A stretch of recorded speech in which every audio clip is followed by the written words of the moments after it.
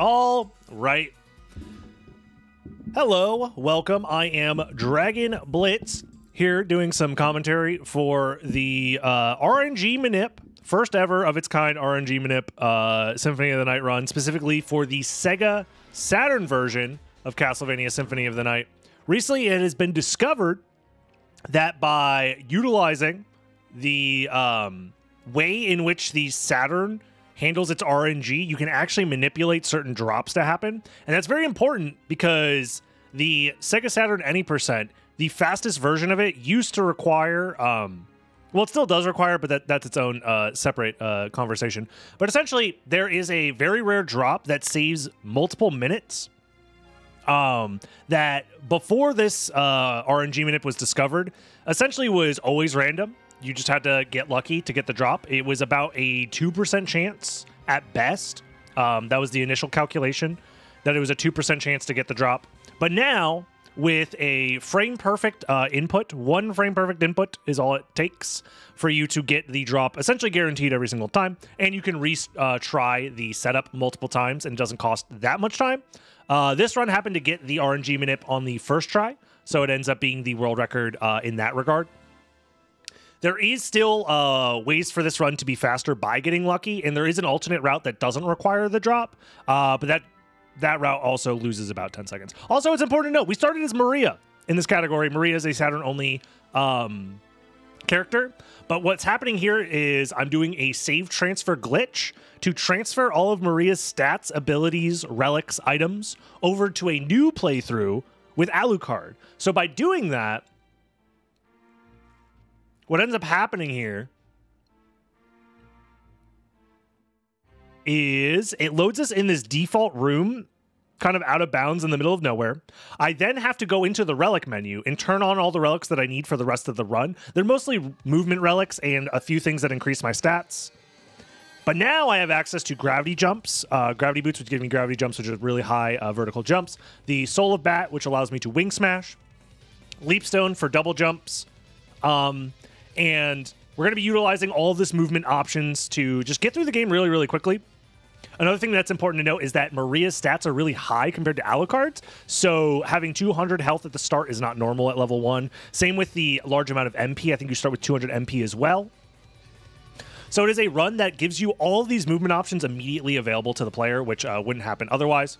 Here's something that's very funny you can do. You can clip out of bounds using those blue doors in the Saturn version because it gives you control of the player before the door actually closes, and then you can buffer a walk into a jump to land on the door as it closes on top of you.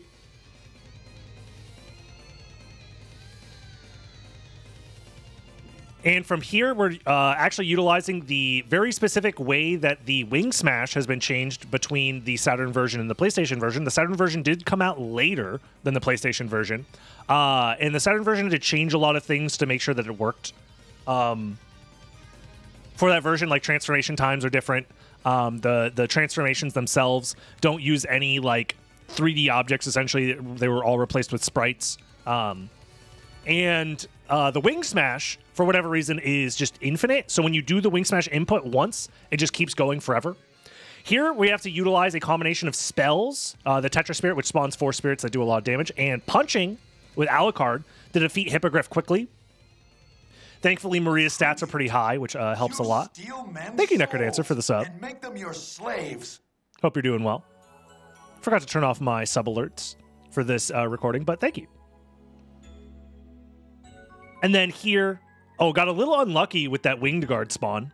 It's unfortunate. There is some RNG for enemy patterns that can be a little bit tricky to lose a little bit of time. And since the category is so short, you know, taking that damage there is like a huge time loss, all things considered. It's like 3 seconds. In a category that's, you know, under 9 minutes, it's 3 seconds is a big, big time loss. And here I am almost out of magic. You can see in the top left-hand corner. And what I'm doing here is I'm setting up for a very specific Saturn exclusive out of bounds. They added a load zone in this area, but you can break that load zone by backdashing into it and then holding forward.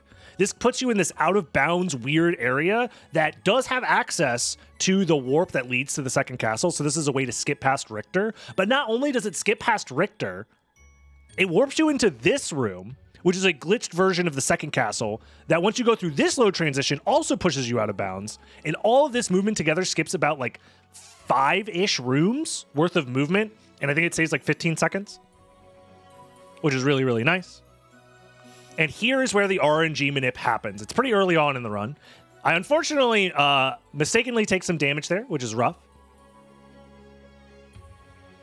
But the whole point is I need to get into this save room. The game is in a glitch state because of the save transfer glitch, so I have to have the save room do its weird save animation. Then I have to leave the room, then come back, actually save the game. And here's where the RNG manip happens. I do a full reset by holding start and then all of the face buttons. Then I load back into the game. And once you load back into the game, your RNG value starts from 0, which is something that doesn't happen in other versions of the game. So because of this, if I do these same exact actions on the same frames after loading into the game, I'll get the same result. And thankfully for us, there is an enemy close by. So by doing a frame perfect wing smash right here, this enemy, if you kill them on the correct frame, will always drop the Masamune Katana. And the Masamune Katana I'm going to be equipping right here to showcase just how very, very powerful it is. Before this, we had to use sub-weapons like Holy Water and punches to kill all of the enemies. Now, we have access to a weapon that does hundreds of damage per hit.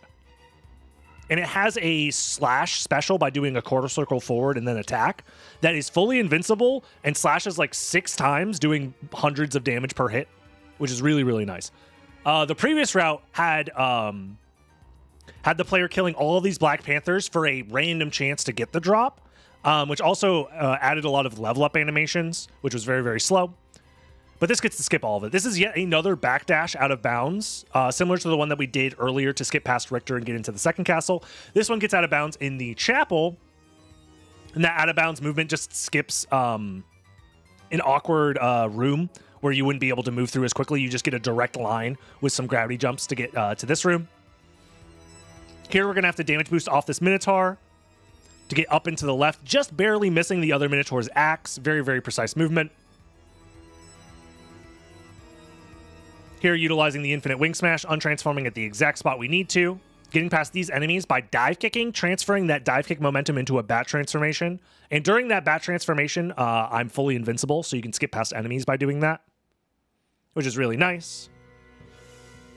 And the run's almost over. The run is very, very, very fast.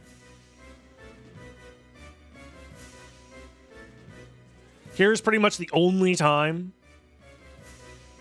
for maybe a few seconds that you could squeak in a little bit of a donation or two in a marathon setting, because it's just normal movement. And then here is the final glitch of the run, which is going to be relic skip. Normally you need all 5 relics of Vlad to get to the end of the game, which funny enough, Maria does have, so I could do that if I needed to, but instead they just didn't close the gap between those 2 screen transitions, so you can just wing smash over through that gap and then just end up past that room anyways.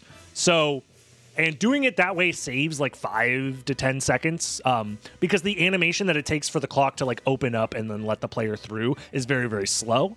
So actually going out of your way to wing smash through instead ends up being quite a bit faster. This is our way towards the end of the game. We didn't have to beat all of the prerequisite bosses. Instead, we just skipped to the very end. And then here, I'm doing a very specific boss fight to manipulate Shaft's movement. Backdash into the corner, do 1 sword slash special, wait, jump slash into another sword special. That kills Shaft, and there's only 1 boss fight left, which is Dracula. This run is very, very fast. Essentially starting with all of the movement relics at the very beginning and then having access to glitches to skip past all of the required major bosses, except for a few, is it makes for a very, very fast speedrun. And having access to the RNG manipulation is also very, very nice. The only downside about the RNG manipulation is that it does cost about 40 seconds to save the game and then reset, but then you're guaranteeing a first try drop, so. And this run ends up being about 15-ish seconds away, 18 seconds away from the version of the route that just gets lucky. Considering we lost 40 seconds doing the RNG manip, but we're only 18 seconds behind, goes to show that this route is very, very powerful, very fast, pretty much no downtime outside of the RNG manip. But yeah, that's how to beat Castlevania Symphony of the Night, Saturn, any percent as a la carte as fast as possible, using an RNG manipulation.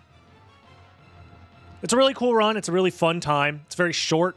Shows off some of the most broken aspects of a version of Symphony of the Night that not a lot of people know much about. Not a lot of people had access to the Saturn version. It was a Japanese exclusive version of the game. Hence why everything is in Japanese, by the way.